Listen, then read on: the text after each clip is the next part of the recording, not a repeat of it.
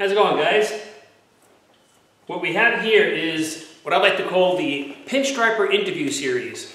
A while back, a lot of guys were asking me to make DVDs on how to pinstripe, and I thought it might be better to actually interview guys that I know that make a living at it and have been for a lot of years.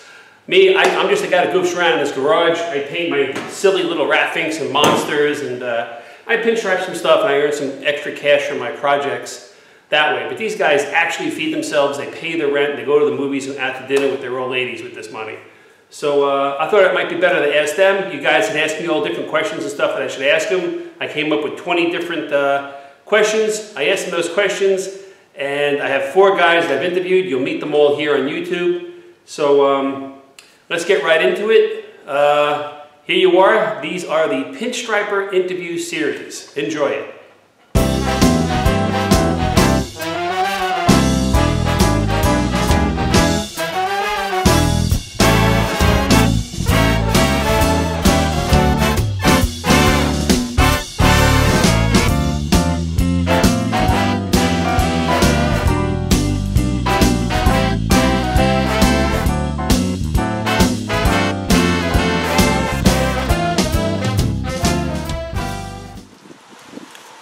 Alright everybody, I'm here, I'm still on Long Island. I'm at my friend Alex's place, who I like to call, his trade name is Alex in Wonderland, who I like to call the crazy airplane guy. And if you look over my shoulders, you can see why. This is an actual suburban neighborhood with a Republic jet fighter in his yard. So because of all of Alex's eclectic stuff, I'm going to give you a quick little visual whip around of the yard, so you guys can see it's not just pinstriping. There's like goofy monsters and pinup girls and, you know, 3-dimensional art, and Alex is a real aviation nut, so obviously a lot of his stuff is aircraft. So I'll just give you a quick walk around, and then we'll look in his garage, we'll see some of that stuff in there, and then we'll get down to the brass tacks of Alex in Wonderland. He's been pinstriping on Long Island for a long time. There was actually an Ed Big Daddy Roth video of Alex and Ed Big Daddy Roth, who obviously has since passed, and a fellow from Queens named Vic Kessler. He's passed away too. So Alex is an American foundation and icon. So I'll be right back. Let me set the camera up and I'll show you some of the stuff in his yard. Alright everybody, I'm obviously not a professional cameraman. So this is going to be, you're going to see my shadow and everything in here, but my extension cord for my camera is only so long. So these are some of the model airplanes. I mean, Alex was just telling me, this guy in the back over here, he saved that out of a house that was built in the late 20s, early 30s.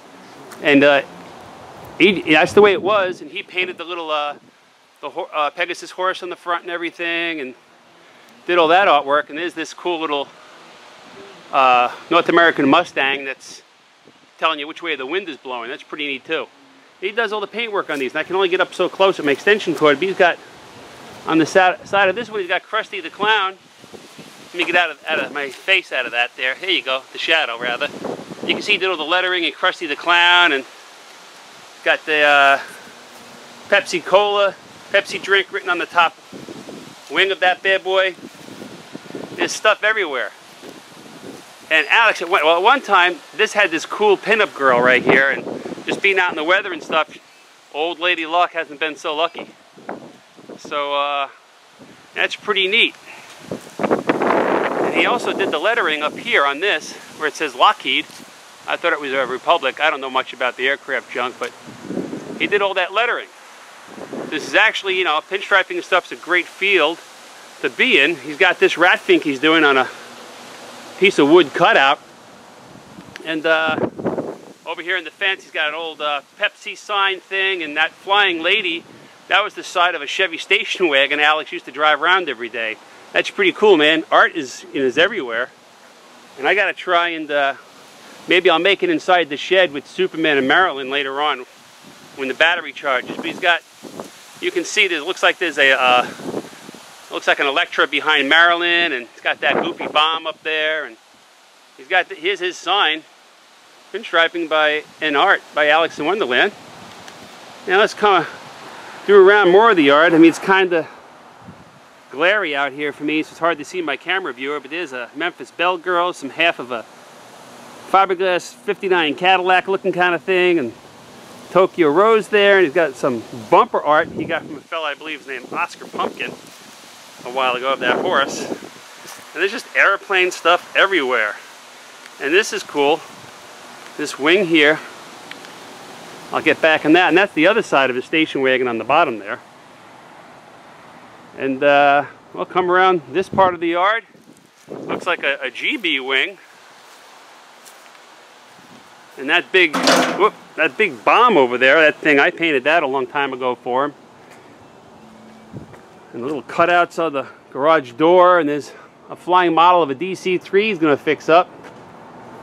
And this stuff over here, and this stuff on his back porch. And even on the roof of the back porch, if I can get in there to show you, it's upside down. So turn your TVs around, you'll see that right side up. And that's a 57 Chevy, and there you go, you got more pinstriping by Alex. And that's the kind of pinstriping Alex does. Those big fans of color. I'll show you that down. So I don't know if we're going to see anything like that from Alex, because that's pretty advanced and time consuming. And well, for all you guys up there in Chicago, that's Scarface Al Capone. He looks kind of pale these days. And there's a Buick LeSabre wagon. I cut the front off of that and painted it for Alex because it just looks cool. Look at it. When's the last time you saw a big ass chrome bumper on a car? There's too much stuff to show you guys, actually. It's another weather vane. It's an old seaplane. And a nice wood American Eagle. The chairs. Let's move in on these chairs. And this is more of Alex's pinstriping work right there. Yeah, it's pretty intense, man, on that chair. And he's got this like little Joker guy here on the backrest, and this other chair's got a flower he did. And this is just, you know, way outside the box of pinstriping. And this is pretty cool. That's one of Chris Cooper's Devil Girls with the mag wheel there. And, you know, and the flames and stuff, I'm sure maybe Alex had a body shop doing, but he did all the pinstriping and outlining. So, alrighty, so you can see all that crazy stuff Alex has got painted, you know, and, you know, other people have helped Alex. I've done, like I said, that front half of the Buick.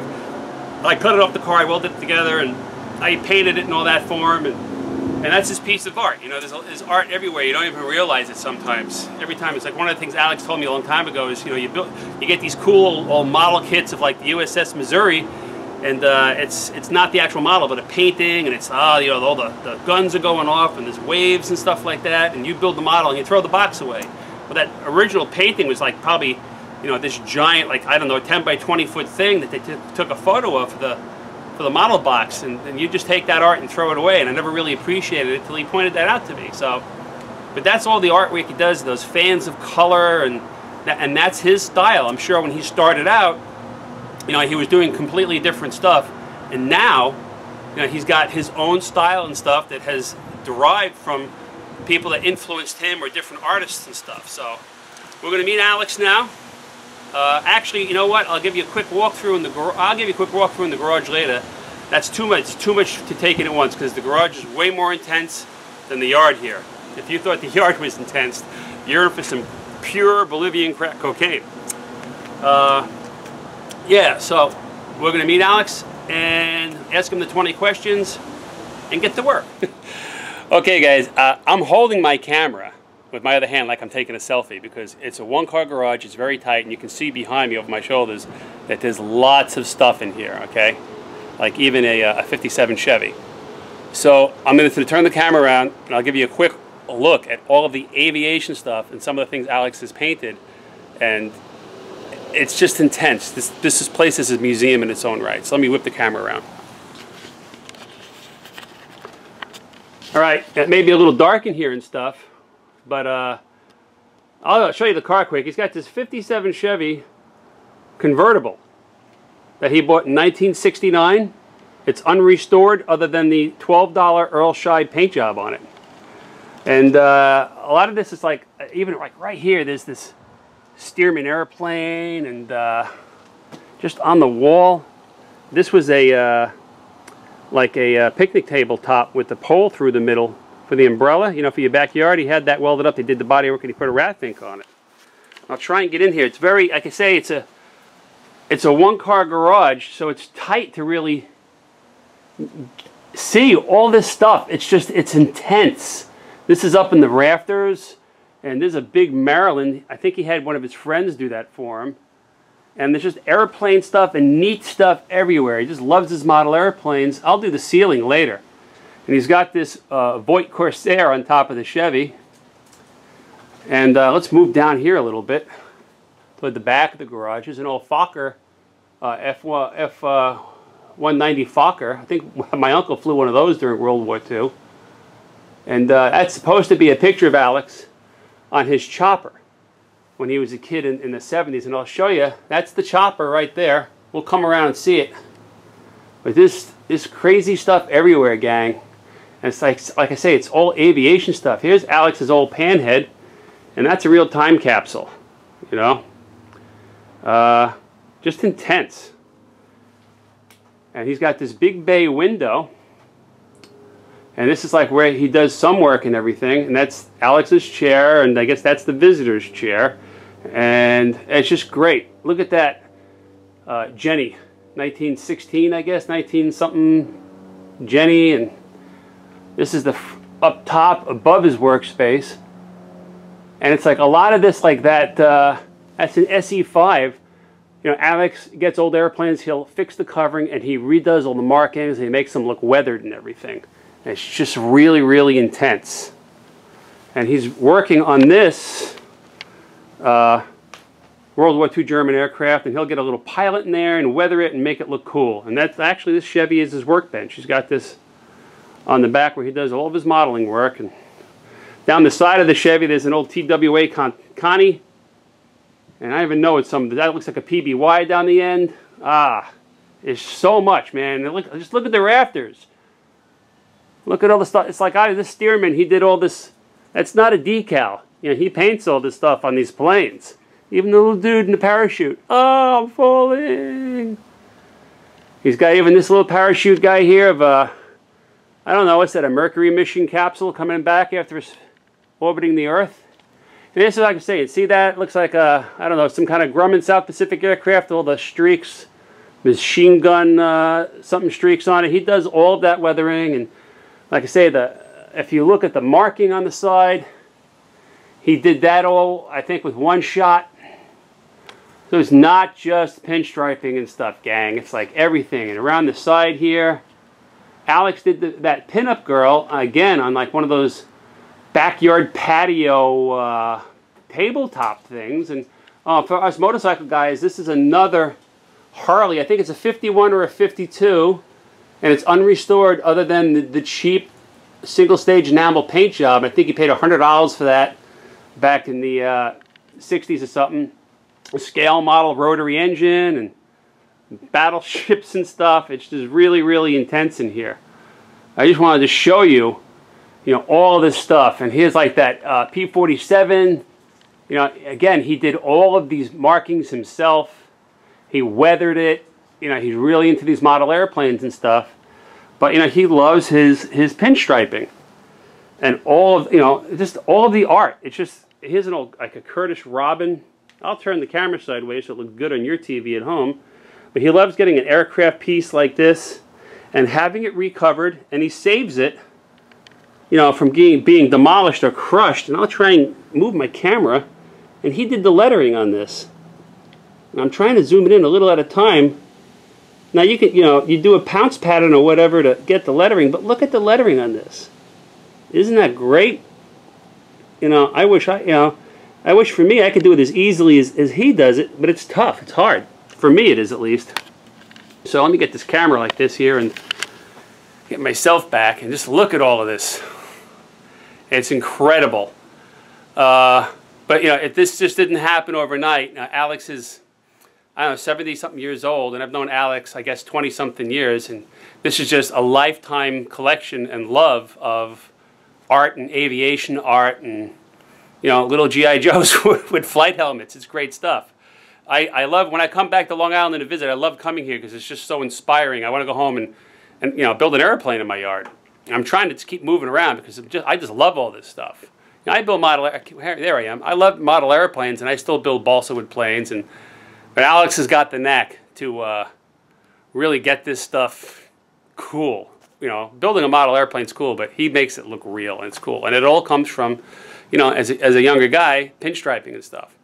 So it's getting late in the day here. I got kind of botched, but I wanted to walk around and show you everything Alex does. He's got a car out front, and I'm going to have to get the car on film. It's an old Chevy station wagon, and he just loves his aviation, and he did art on that also. So if my battery pack holds up for today, we'll go out and do it. But we're going to get back to Alex, and we're going to show you how he pinstripes and gets stuff done. all right, everybody. This is my friend Alex Delina, and his pinstriping tag or trade name is Alex in Wonderland. Right. And he's been pinstriping forever. When did you start pinstriping, Alex? 1974. 1974. I was like 10 years old. Go figure. Remember? You had to remember so long ago? Father Time here. So what was it like when you started pinstriping? It was completely different, I'll tell you that. There was hardly anybody doing it. It was a dawn of an era, I guess, you know. No cars around here. Now we're jam-packed full of cars. But it's been a lot of fun, you know. It's a really lovely thing. It's a lifestyle, for sure. Very creative. You make yourself happy doing it, and make a lot of other people happy with you. You know, it's love. What can I tell you? It's the love of the art. It's love. Like I said, it's really, you know, pinstriping is one aspect of the overall art of what a lot of these guys do and everything. So what I want to do is I'll zoom in on Alex's box. Now Alex doesn't really pinstripe anymore. He's kind of semi-retired, so we're not going to look at a whole lot of cans and stuff. But he still has his basics that he, you know, takes out once in a while, and he does a lot of nose art, obviously, at the local Cradle of Aviation Museum here. Nassau County Museum. Nassau County Museum of Aviation here in Long Island. In Long Island, if anyone's into aircraft, knows that it's filthy with aviation. You had Republic, Grumman, Curtiss, and, you know, stuff dating way back. But let's skip that and get right into pinstriping. I'll move the camera around, and we'll look at Alex's box and some of his brushes and stuff, and move on from there. Let's start with the paint. We're going to start with paint. Give me 1 sec. I'll set that camera up. All right, Alex. What have you got in your? Everybody has a cantilever box, I notice. But what have you got going on in your box? What kind of brushes do you use, and paint, and thinners and stuff? Well, a box is a very personal thing, and from what I found out, a nice metal box is better because it doesn't destroy or self-destruct itself real quick. A wood box. They look good and everything like that, but this is what I like, a nice metal box. Anyhow, my whole thing in my life was one shot. I got used to it, I got comfortable with it. So Alex uses one shot, everybody. It's old-fashioned. Here's That's all there was back in the day. Yes. Now everybody's doing a whole lot of every different things. Okay, so the best way with one shot is, one shot, if you leave the top off, it likes to skin up like right away. That's what some guys have, and we're going to cover that question later. Everyone always asks about the skin, you know, if that's okay or what have you. Well, you know, the stuff is so expensive, and the skin is real thick. You waste a lot of paint, and when it skins up, it gets real thick in the bottom. So then you got to keep on thinning it and everything like that. This is the best method, I think. Yeah, I see you've got these little. I'll show everybody. Yeah, the screw. See the little screw he's got in there? You can tell he's been pouring it out. There's one over here. What do you poke a hole in there with like an ice pick? You drill a little hole. Here's a little screw here. You guys just using what looks like a sheet metal screw. He's got a sheet metal screw there, gang, and you can see it in the lid of the can. Right. So he's poking a hole in there and using the sheet metal screw as a like a cap, like on your log cabin syrup, you know.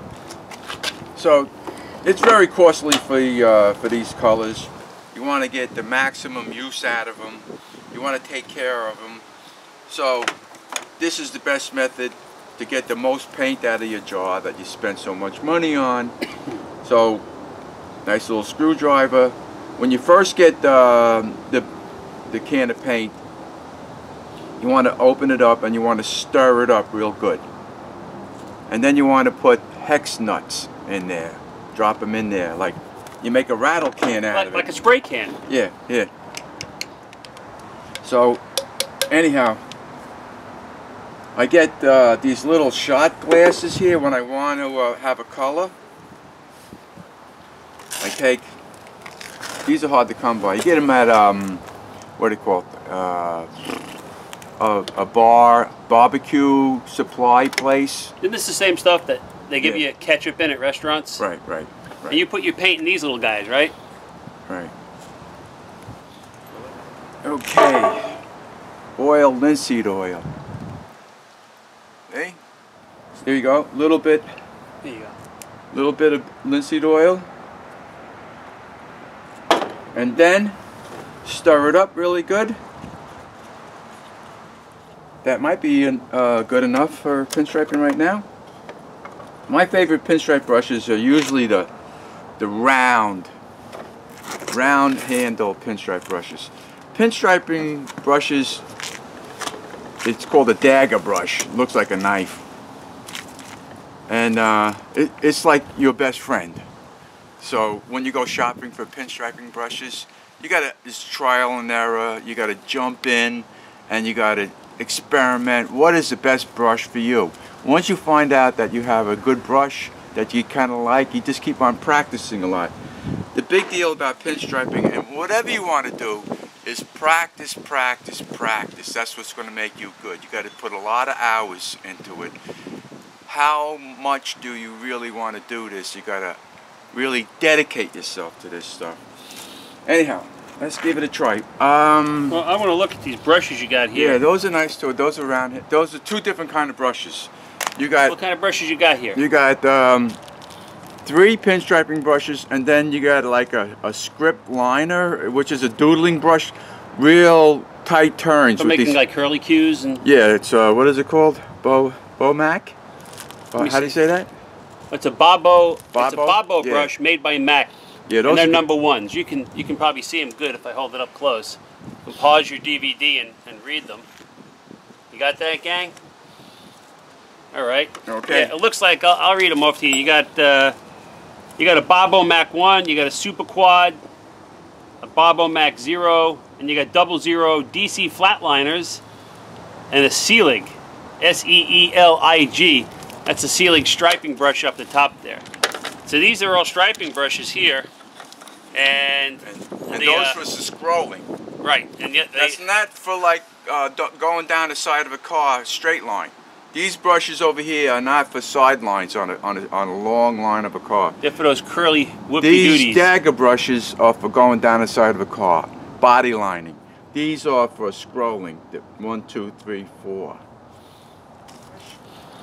And you got to make sure that your brush is well cleaned. I use how do you clean your brushes? with clean up not turpentine, lacquer thinner. Use lacquer thinner? I use lacquer thinner.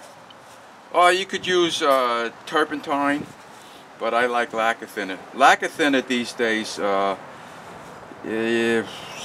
old lacquer thinner worked really good, and I've been getting some old lacquer thinner from some of my aviation friends that restore airplanes. That's probably like virgin lacquer thinner, not that recycled stuff. You got to have some strong stuff to clean. You don't want your paint brushes, your pinstripe brushes, starting to gather up paint down at the end of the where the metal start.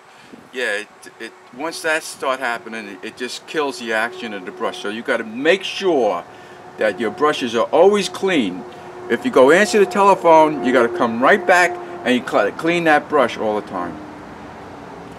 Once you finish pinstriping, or whatever you do with every kind of paint, I like to oil my brushes. Okay, I use what do you call it?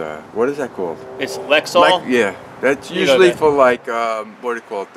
Oiling a leather jacket or shoes or something. Or even like a baseball mitt, maybe. Yeah. Okay. It works really good. So you dip it in. When you stop pinstriping or painting, you dip it in and you run it through with your fingers. And that keeps the bristles soft so you can do another job. Yeah. This and you got to make sure when you lay it up, you don't let it curl like this. It's kind of like a girl setting her hair with rollers. That brush will stay like that. You can get the curl out of there, if you make a mistake, if you wash it with what do you call it, shampoo, and then hang it up. So how do you store your brushes? You like that little wire tray with the coil? Everybody has their own method. I had a little, when I went to one of my friend's weddings, he had a candy dish that he gave for like a favor. Everybody that was at the And you kept them in the candy dish? And I kept it, but all of a sudden it took a walk. Now I got to get a new candy dish. Maybe I got to go to a wedding and find somebody to give me one. So if you're going to get married, invite Alex and give him a new candy dish. Yeah. What you got to understand is loading the brush properly is a very important thing. And the action of the brush is kind of like almost like a shock absorber. You got not a shock, I'm using the wrong term. You got to get the paint where the consistency is just enough where it's tugging, it's not drying, and it's not too loose. It's you feel a little bit of drag? You feel a drag, yeah. You're waiting for that drag, you know? And once it starts to drag, it straightens out the hairs, and then you're ready to go. So you can feel as the air hits this yellow, you can feel it getting more and more tacky all the time. The yellow is a little bit of a hard paint to use with the one shot. It doesn't cover as much as I would like it to do, but it's still a good paint. Anyhow, I think we're done with how to load the brush. You want to go pinstripe something? Yeah, we're going to pinstripe that little Chevy Celebrity over there.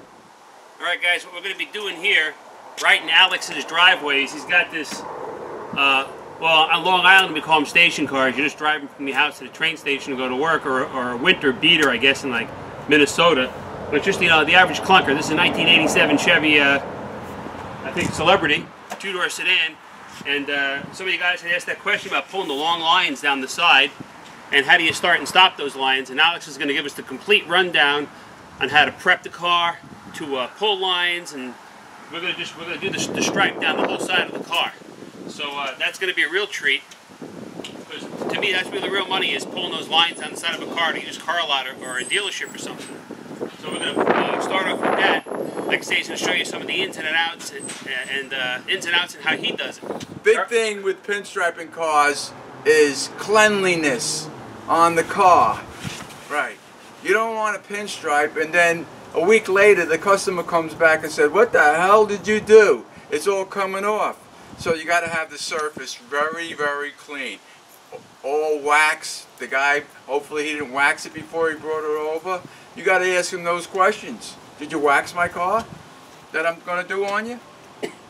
Okay. One of the big things about pinstriping that you can get the wax off is tell the customer that he's coming over to wash his car with liquid dish soap, plain old from the grocery store dish soap. So you wash the car really good, nice wash rag. I'm gonna go work the camera so we can follow Alex along with this. So pay attention to him. Okay, go down the car. Another thing that you're going to need for pinstriping is a lot of paper towels. Paper towels are great if you got a dollar store around near you. You go through gazillions of these things. This is your best friend, paper towels. Okay, so I got down here over here.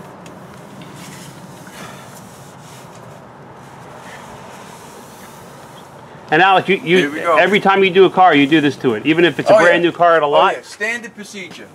Make sure it's clean.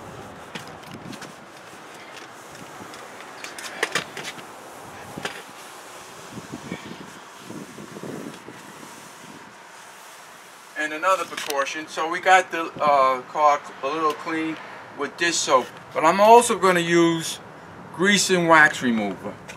What kind of wax and grease you got there? So I just so happen to have this kicking around, but it could be all kinds of different. I think they're more or less all the same. I got 5-star Extreme. You know, somebody gave me this, so. So you don't know where they bought it? No. Well, wax and grease remover, you can get them at Ace wax. Hardware. You can get grease and wax remover at Ace Hardware. So, anyhow, on the paper towel, this stuff, like, it dissipates evaporates really quick. Here we go.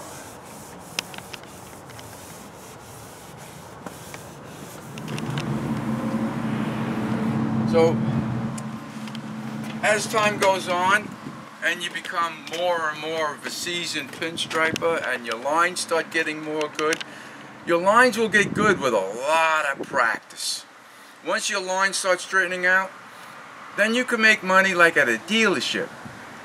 Your car has to look professional when you do a dealership. Big tip on doing dealerships is Scotch tape over here on your door jambs. So right in the door jamb, let me zoom in on that spot. Right. Where you got, you lay it down here, and you make sure there's no bubbles and it's not wrinkled and everything like that. You'll see after the job is done what I'm doing this for. The only guy that I knew that could pinstripe a car freehand, long lines, incredible. He was a magician. His name was Vic Kessler. And you did the video with Vic and Ed Roth. Yeah, I did the video with Vic and Big Daddy Roth. That guy was a freaking magician. So gang, he's so famous that this is the second pinstriping oriented video he's doing. Yeah. And he did with Vic, I'll tell you about Vic Kessler and Ed Roth. You could probably find a VHS copy of that, or somebody that's converted it to DVD online, like eBay someplace. But yeah, this guy, he gets around. He gets down. You come down. You don't go up on top of the edge. You come down. You're accenting the edge. Press it down tight on one end, and you run a nice long line, and then you tap it down there.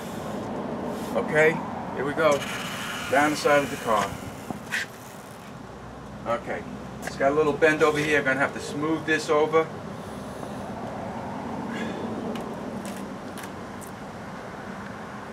With my thumb, press it down.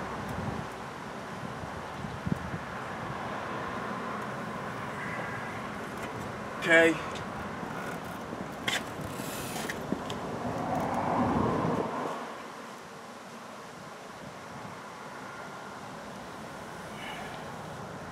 Now there's a curve to the fender. Hold the long line, take it like this. Thumb.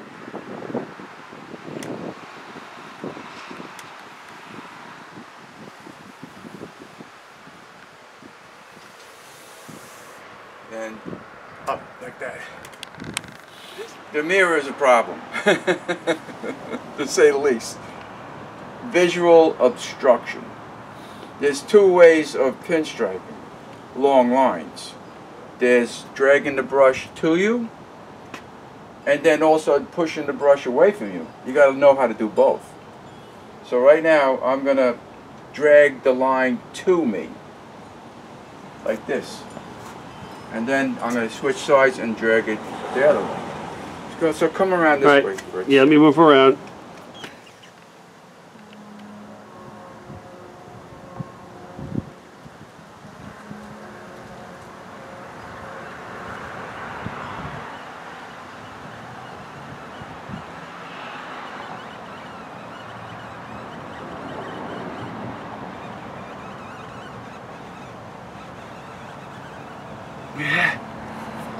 Now, do you hold your breath when you stripe, Alex? You know, I was just holding my breath there.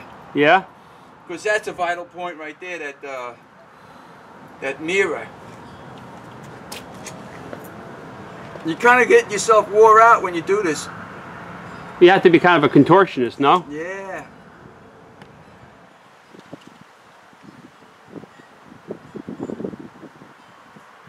See, the door handle gets in the way of your hand, so you got to go the other way.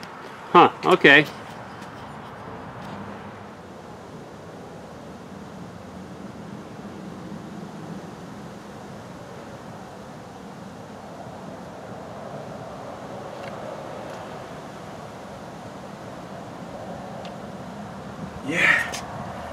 Okay, you're going to go the other way.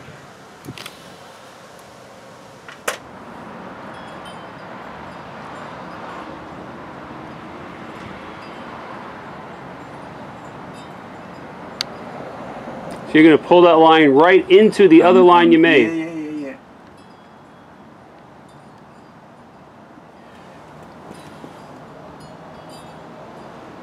What's happening right now, it's fall right now. The sun is laying low. Right. So it's casting shadows. It's hard to see. I'm doing outside pinstriping, so I'm vulnerable to the outside light. You might get like a guy that wants to work in a garage or something like that. He's got artificial light. Completely different story. You got to have good light inside too. I think the best light is natural light. I never did like fluorescent lights. Although my friend Gary, the local brush, all he did was work on the fluorescent lights. What's good for one guy might not be good for another guy. You got to find your own way. As you notice, I keep on dabbing my brush, make sure that the paint is right. So here we go.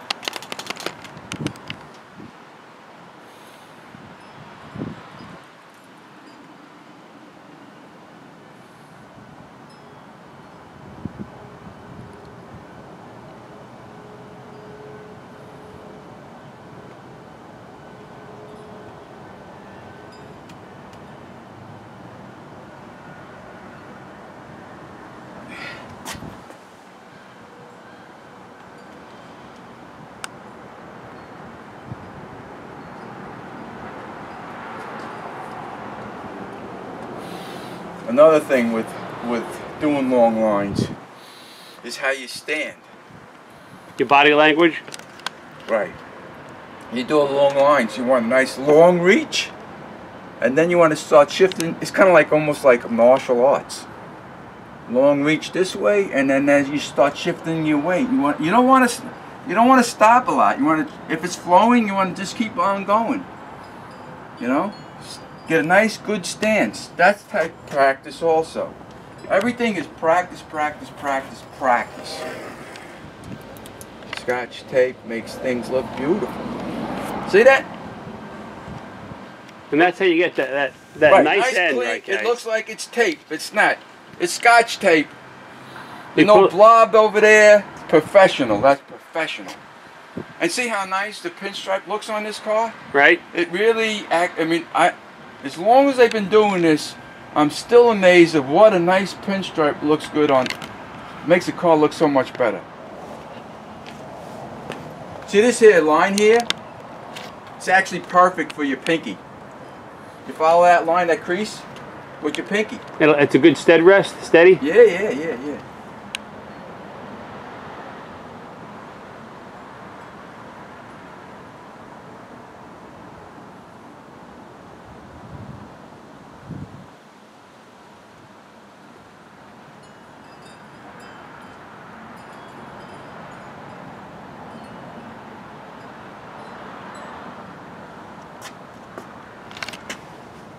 So, how do you, when you stop a line like that, Alex? Let me move on in. Okay. How do you pick up that line without it getting all like gloppy and goobered looking? See. Yeah, put it right down. So you start a little further up the line? I bring up the brush a little bit, and then I start riding the rail.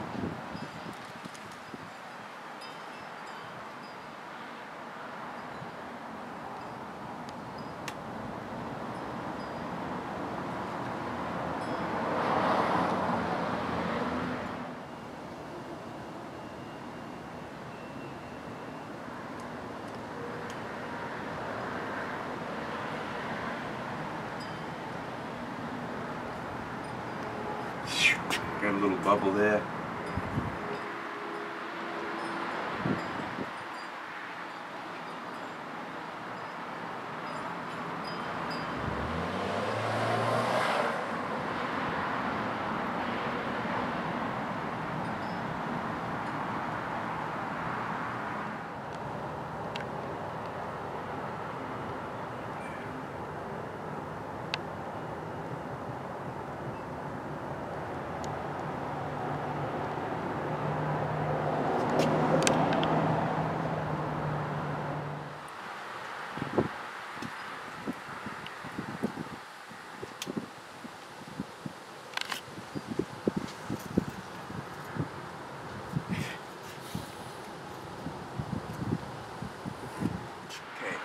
We're going to end this now.